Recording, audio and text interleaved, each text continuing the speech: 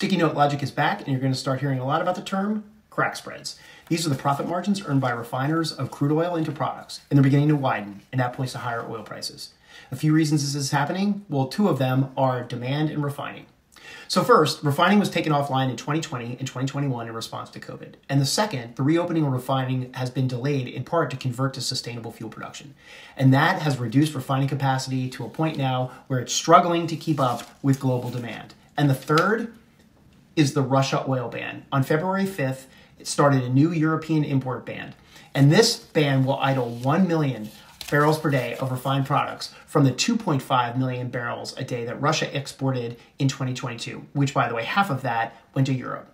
Now, look, when crack spreads increase, it's a sign that demand is increasing, and when demand increases, so does the price of oil. Stay tuned to our opinions on our website, LinkedIn, and Instagram.